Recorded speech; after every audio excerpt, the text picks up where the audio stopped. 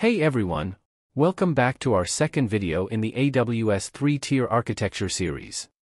Today, we're building a slightly advanced setup from our previous video, where we used only 3 EC2 instances. In this AWS 3-tier architecture video series, we'll explore different ways to host a 3-tier architecture application on AWS. Each setup has its own pros and cons, and we'll dive deeper into those comparisons in a future video. I'll make sure to link that video here when it's ready. Our main goal with this series is to give you a clear understanding of the various ways you can host a 3-tier application. This knowledge will help you choose the right setup for your project based on your specific requirements. We started with a very basic setup using EC2 instances. From there, we'll enhance the architecture step by step, moving towards a more complex, production-ready application. If you haven't watched that first video, I highly recommend checking it out. You can find the link to that video above and also in the video description below. So, assuming you've already watched the previous video, let's get started. Alright, let's dive into the architecture of our project. We're building on our previous setup, again using EC2 instances within a VPC to host our application. But this time, we're significantly enhancing it with AWS CloudFront and AWS Certificate Manager. CloudFront is going to be a game changer for performance and scalability. By caching static content at edge locations worldwide, it drastically reduces load times for users and takes the pressure off our origin server. It offers enhanced security with features like SSL/TLS termination and protection against DDoS attacks. AWS Certificate Manager is the cherry on top. It simplifies SSL certificate management by providing a centralized console and automating renewals. This means no more manual certificate installations or renewals on our EC2 instances, saving us time and reducing the risk of downtime. By combining CloudFront and AWS Certificate Manager, we're creating a more robust, secure, and efficient 3-tier architecture that's ready to handle increased traffic and deliver a better user experience.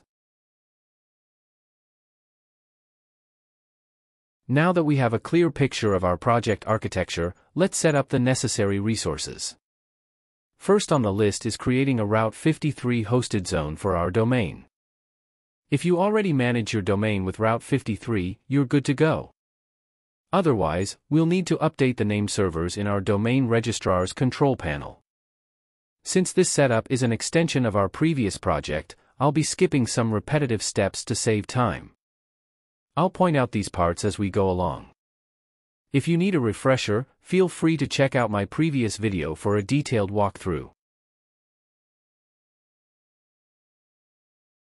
Next, we'll secure our application with HTTPS. To achieve this, we'll obtain an SSL certificate from AWS Certificate Manager. Since we won't be installing an SSL certificate directly on our Nginx server, AWS Certificate Manager is the most suitable option for managing our certificates. We'll request a public certificate for both our primary domain and its corresponding subdomain. So, let's create our public certificate. Once the certificate request is submitted, we'll need to create DNS records in Route 53 to validate ownership of the domain. This is a standard procedure required by AWS Certificate Manager to verify that you control the domain.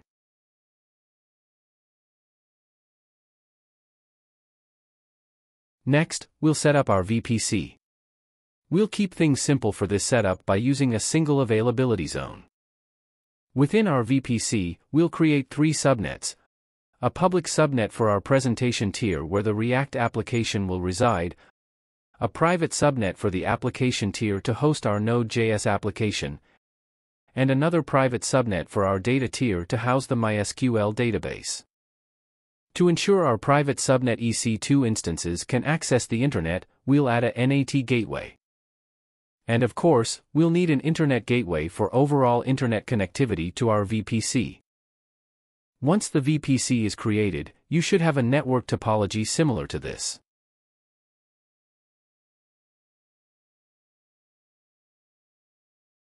With our VPC in place, let's deploy our EC2 instances. We'll launch 3 EC2 instances, one for our presentation tier in the public subnet, one for our application tier in a private subnet, and one for our data tier in the remaining private subnet. Our presentation tier instance will host the React application. For security group inbound rules, we'll allow SSH and HTTP inbound traffic from anywhere. The application tier instance will host our Node.js backend. We'll permit SSH access and inbound traffic on port 3200 from the presentation tier. Lastly, the data tier instance will host our MySQL database. We'll restrict inbound traffic to SSH from the presentation tier and MySQL port 3306 from the application tier. Once these EC2 instances are up and running, we'll have a basic infrastructure in place. Let's start by configuring our presentation tier EC2 instance. We'll connect to it and install the Nginx web server.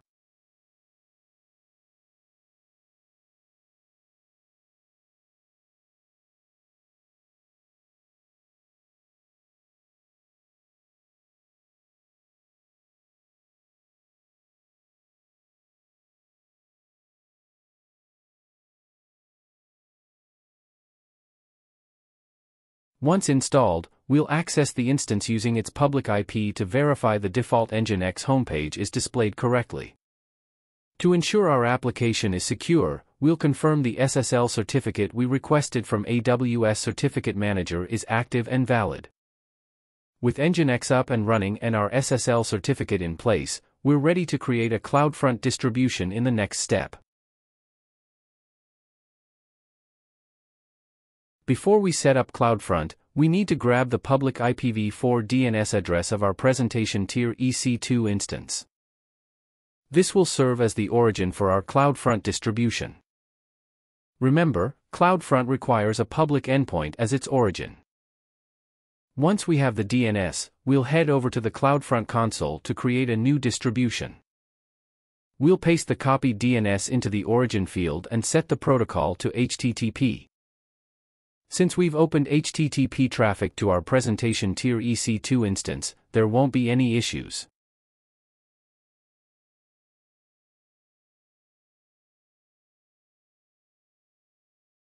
To ensure optimal security, we'll redirect HTTP traffic to HTTPS.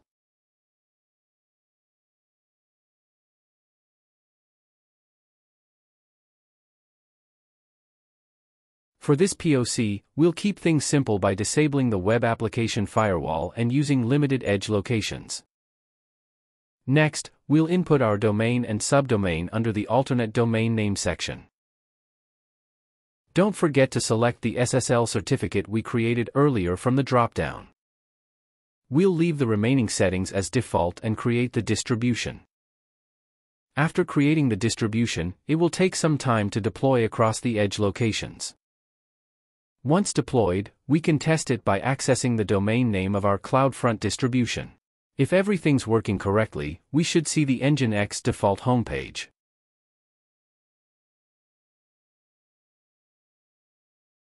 With our CloudFront distribution configured, we'll now set up DNS records in our Route 53 hosted zone to map our domain to the CloudFront distribution. We'll create two alias records. The first will be for our root domain, and the second for our subdomain. These records will direct traffic to the CloudFront distribution.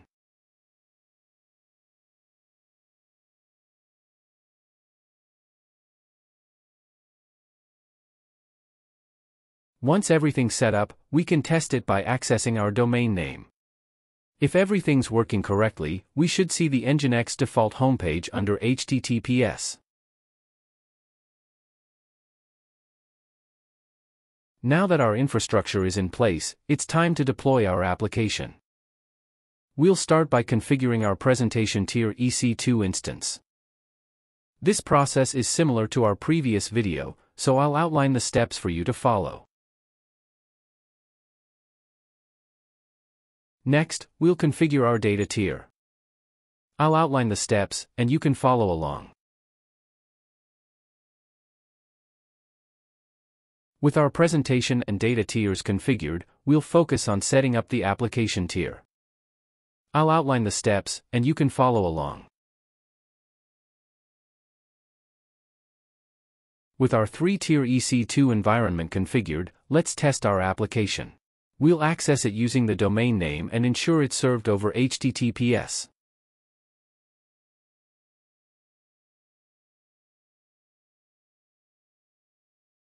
Alright everyone, that's all I have for today. I hope you found this video helpful in the context of cloud computing. See you next time with another exciting topic. Leave a comment below with any questions you have. Don't forget to subscribe for more exciting tutorials. I've also included a link in the description below to a detailed article about this topic.